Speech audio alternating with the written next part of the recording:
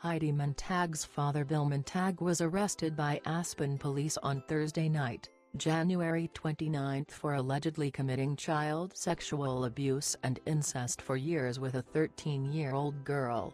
Authorities told TMZ that the sexual abuse continued until the girl turned 17. According to the complaint, Bill abused the girl at least 50 times from 1993 to 1998. The documents stated Bill groomed her with back rubs in her bedroom in the basement of their home. He later tried to insert a vibrator into her vagina. The victim claimed Bill began performing oral sex when she was 16. The alleged victim said the last incident happened in 1998 when Bill allegedly crawled into bed with her, tried to pull down her underwear and told her, "I want to have sex with you."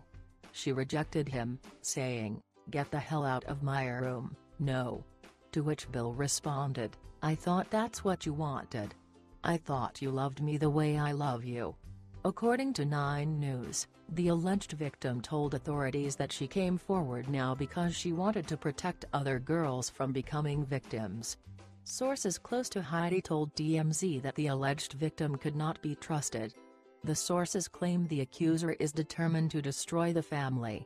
The accuser allegedly has stalked Heidi and Spencer at various public appearances to the point security had to remove her. Heidi and her husband believe her father will be exonerated.